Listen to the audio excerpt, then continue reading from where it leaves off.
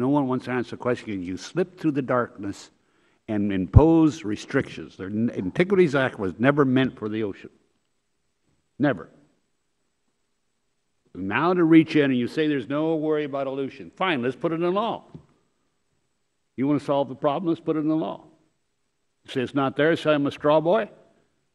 Let's put it in the law. Because it will be proposed by this administration. And I will say this, we have watched this, because I've been here 44 years. And I've watched this, we're not going to do anything to you, don't worry.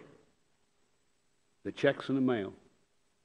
Kill my timber industry, trying to kill the fishing industry by federally controlled management of fish and, I would say, timber and all other resources. Otherwise, a socialist program.